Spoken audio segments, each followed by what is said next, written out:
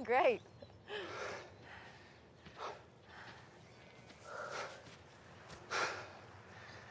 All right.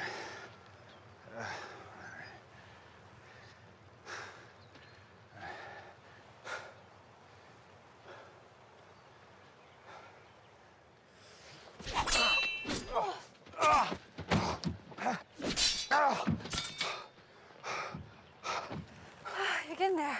Let's go again. No, we're done. I'm sorry, but if I can't beat you, how am I going to beat her army? Wow, you really like to give up. I know you think you know more, but I have my share of experience too. I know about battles that can't be won. And right now, the best hope for me, and more importantly, my mother, is survival. Wow, I was wrong. You really, really like to give up. I like to survive. It isn't living. It's actually the definition of living. I was naive. I went through this with my sister. Scary things happened, and she did what you're doing. She hid. But the way she hid was by running away. She thought that was the solution to her problem, but it wasn't. She needed a push, like you, to see that surviving isn't living. And you gave her that push. I almost died doing it, but yeah, I did. And if you become Bo Peep's slave, you'll be doing the same thing. I'll lose everything if we fight. You'll lose more if you don't. Let me be the judge of what loss I can take. Stop being so stubborn. You don't know anything about loss. You're just afraid of it. Oh, I don't, do I?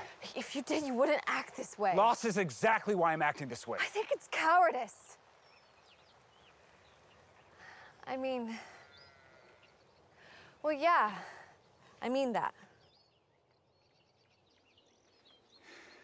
When I was 6 years old, one morning I woke up hearing my father and mother go at it.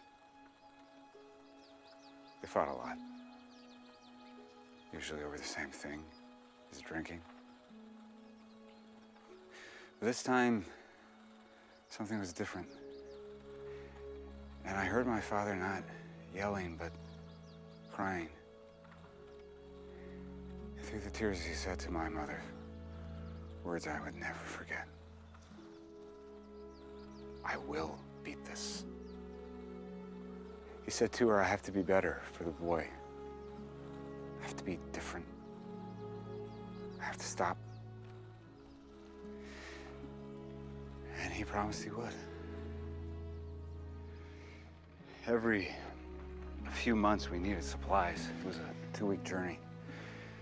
Usually one that was a 2-week bender. But he said he was leaving this time and he wouldn't touch a drop, and in 2 weeks he would be back home. Himself again. Her husband, my father. We'd be a family. My mother kept the secret from me, but I knew. And every morning for 2 weeks, I woke with a smile on my face knowing my father would be back. So, 14th day, I arose and I heard a knock at the door and I ran to open it, ready to hug my father. And I was greeted by the local constable.